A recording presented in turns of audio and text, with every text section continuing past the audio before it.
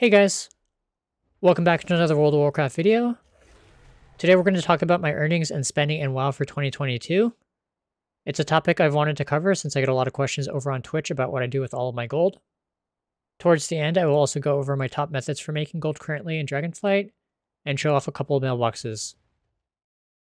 Year over year, I had a net gain of 140 million gold, going from over 700 million on January 1st to over 840 million by the end of the year. This is despite spending around 100 million gold on tokens, which I use to maintain my game time, and for purchases with Battle.net balance. In total, I purchased 532 tokens over the course of the past year for nearly $8,000 in balance. If we look at my transaction history page, you can see I have around 90 pages with 10 transactions per page. I have been copying all of these transactions to a Google Sheets document for both 2022 and 2021, just to make it easier to check where all of my gold and balance went. Here's my spending for 2022. You can see the dates where I purchased tokens and the estimated gold spent. I don't track prices too closely, so I had to use the WoW Token Prices website and my Discord bot to get the low and high range. For 2022, I spent between 99.5 to 103.3 million gold for 532 tokens. Here's my spending for 2021. In 2021, I spent between 67.5 to 71.1 million gold for 407 tokens. If we compare 2022 to 2021, you can see that we purchased 125 more tokens and spent 30 million gold more. Roughly $2,200 of the $8,000 balance that we got from gold went into World of Warcraft purchases. Did also convert 73 tokens directly into game time, which is not included in that 532 tokens figure. Biggest expenditures in WoW this past year, probably picking up copies of Dragonflight for all of my accounts. Did grab Epic Edition for my main account, as well as Heroic Edition for each additional account. Did also do quite a few giveaways on Twitter, giveaways for my 2-year anniversary stream over on Twitch, and then a couple of copies of Dragonflight Epic Edition for some charity streams as well this past year. Ended up picking up a couple of character transfer bundles as well when those were on sale, since those are very handy to have for gold making. And then other random purchases like Northrend Epic upgrades. Couple of mounts as well. Did also grab a bunch of character boosts, which I used on a couple of new realms to set up some crafters. Hearthstone was my biggest gold sink this past year. This was also the case in the year prior in 2021. In 2022, we spent almost $3,200 in Hearthstone from purchasing bundles, packs for the new expansions, doing pre-orders, as well as purchasing the runestones, which are a new currency that they added recently to the game. Pretty much anytime there's a new bundle, I purchase it with WoW Gold, just taking your gold, converting it into balance, and using the balance to purchase our bundles. Overwatch 2 dropped in late 2022. Even though we only have 2 months worth of purchases, I ended up spending $848 in Overwatch 2 this past year. This was used mostly for the Overwatch coins, which is the in-game currency for Overwatch, and League tokens as well. Both of those can be used to purchase skins and other cosmetics in-game. If this trend in spending continues, Overwatch 2 purchases may exceed the Hearthstone purchases this upcoming year in 2023. In Diablo Immortal, I ended up spending almost $1,300. These are actually purchases I regret since I only played the game for around a month, and that balance or even gold could have gone into something else. Lastly, we have miscellaneous purchases, which is just $220 for Modern Warfare 2 and the Diablo 4 pre-order. Do actually still need to finish the Modern Warfare 2 campaign, and I'm definitely looking forward to Diablo 4 when it comes out. That is how I spent the big portion of the gold that I made this past year in 2022. We purchased 532 tokens with roughly 100 million gold, turned those tokens into roughly $8,000 in Battle.net balance, and made purchases outside the game. This doesn't include any in-game purchases, like the tens of millions that we dropped on the black market, or the 73 tokens that were directly converted into game time. Here's one of the top ways I've been making gold. I have been selling a lot of the healing darts I crafted with engineering on the stone. I had a pretty nice profit. But you can see most of these sales are from patterns. Usually just reset and flip these when the prices get too low. You can see we have 1.2 million on the first page. Probably have at least another 1.5 million on the second page as well, just from flipping recipes. I'm going to go ahead and loot this mailbox.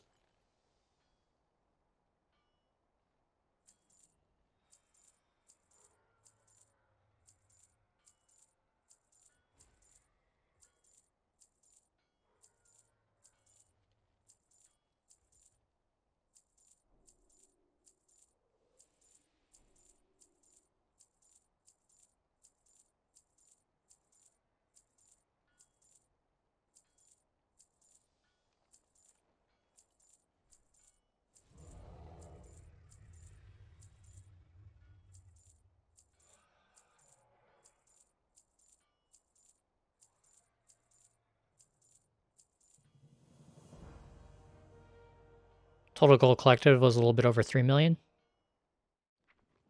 I've already covered this in previous videos, but my hunter is just selling fortune cookies, rings, amulets. Been selling a lot of fang adornments as well recently. I think that's pretty much it for this tune. We do have a pretty big mailbox to loot. Pretty close to 10 pages.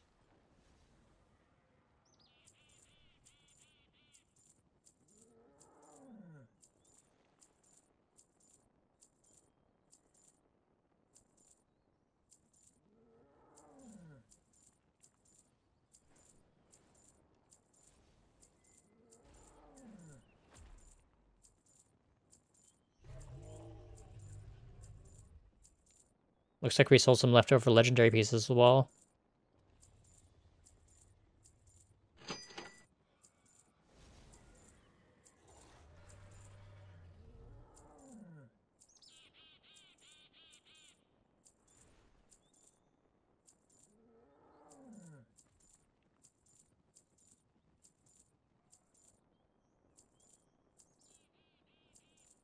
It's mostly amulets and signets though.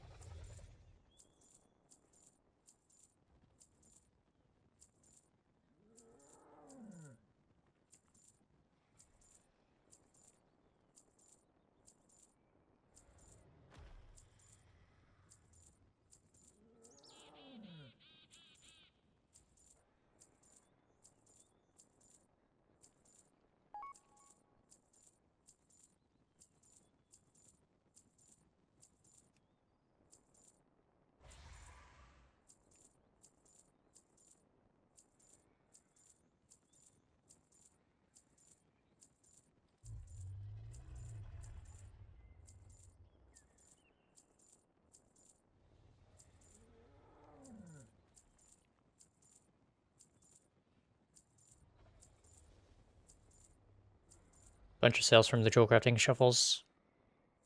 Doing gem dust and clasps.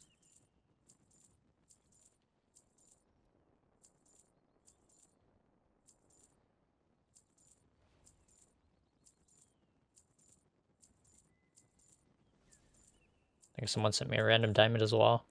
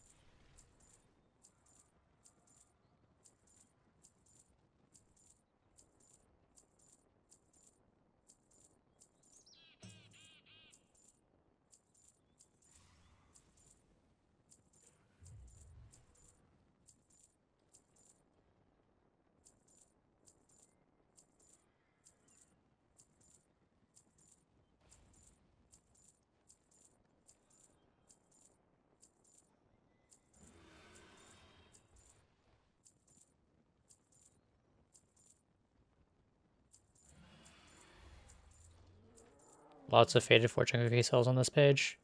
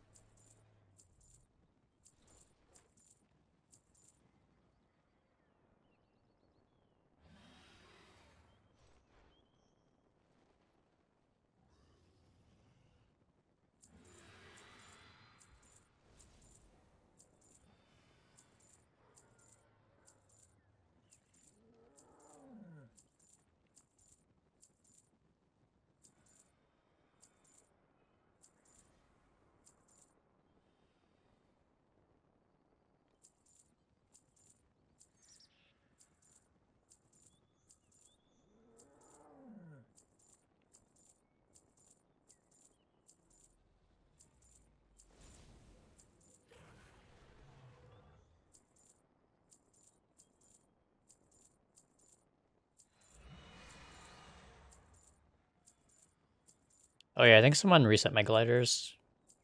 It's like 3 weeks ago.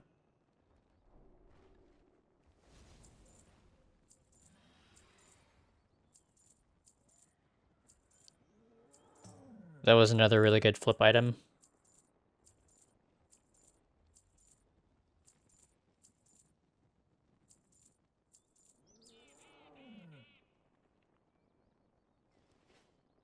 Not bad. 3.3 million collected. On this banker, I'm selling a lot of legendaries as well as Crimson Gear. Had a lot of sales last week with the changes to Gray and White Transmog. We have 3 pages total, 700k on page 1.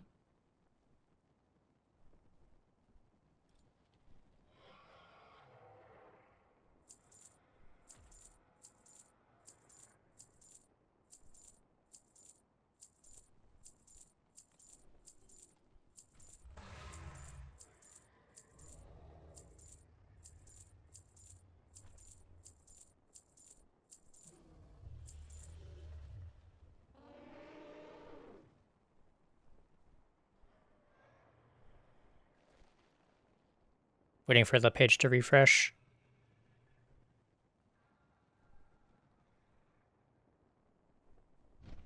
Page 2 has 532k. I think this is a week plus a weekend worth of sales. It's been roughly 8 days, it looks like, since we've looted.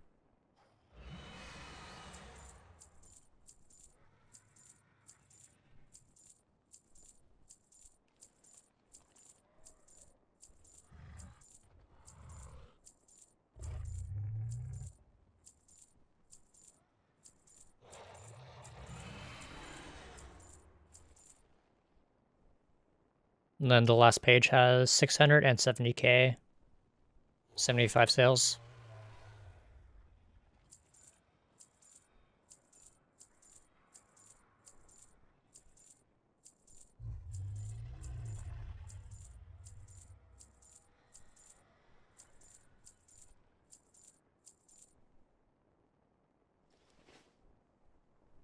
Total gold collected was 1.9 million on this ROM. This is another one of my bankers that's selling both legendary bases as well as Crimson Gear. I have 900k on page 1. Some auctions not showing on page 2 as well. Probably have close to 1 million in this mailbox.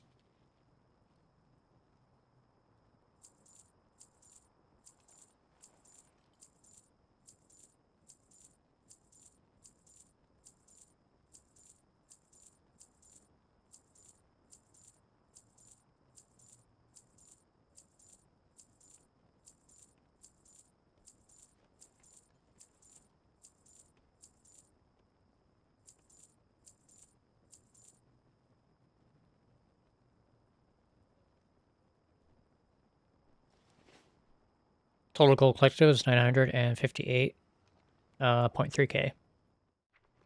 This is one of my full pot realms. Didn't think Crimson Gear was worth doing on this realm, so we're just focusing on legendaries. I am also selling off the Veiled Augment runes that I had on this realm from last expansion. Sold quite a few of those this week. We have 1.2 million to loot on page 1, and 32 auctions on page 2 to loot as well.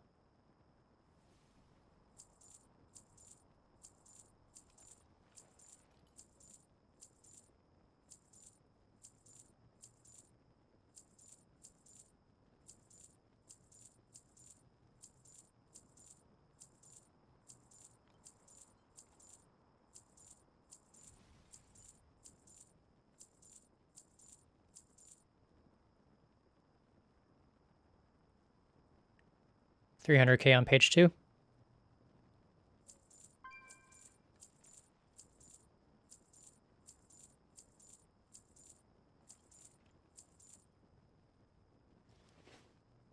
Total gold collected was 1.5 million. This is one of my hype up realms. Only 393K on this realm. You can see a lot of that came from Azure Weave. Just using the CDs on this stone. Some Crimson sales. Some Legendary sales mixed in as well.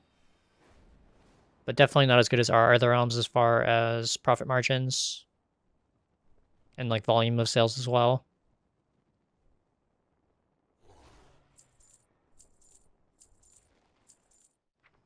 This is another one of my full pop realms. Just doing legendaries on this realm as well. Had some pretty nice sales though. Sold a BP for 50K. 47.5 after the auction house cut. Sold quite a few pieces for like 15K, 20K. Here's one at 30. Bunch more at 30. Pretty solid sales. We have 1.1 million on page 1. And roughly like 2 pages worth of auctions to loot.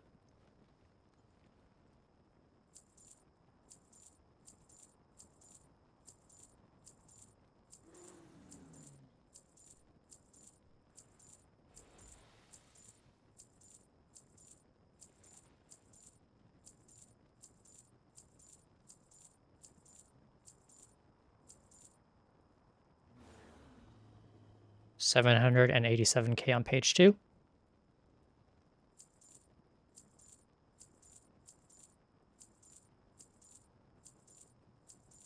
Getting close to another gold cap on this character.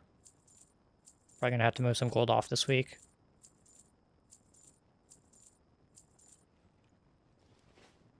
Total gold collected was 1.9 million.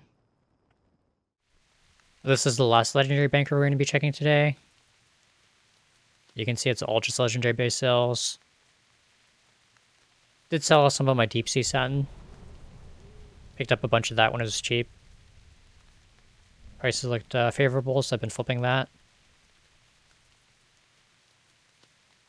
But yeah, most of it is legendary base sales. We have roughly 2 pages. A little bit over 1 million on page 1.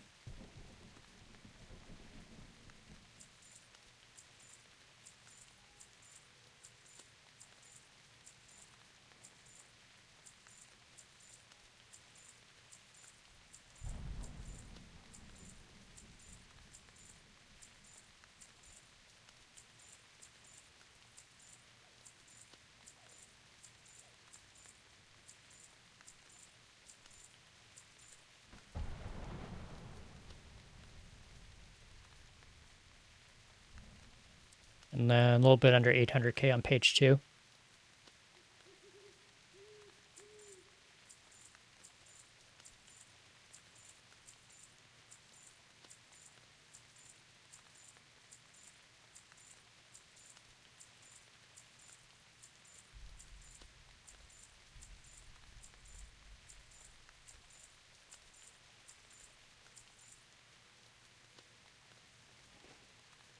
Total gold collected was 1.87 million here.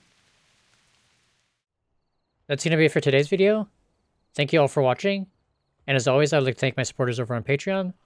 Thank you to Nish, Lachlan, and Mauro. Take care and see you guys all in the next video. Late.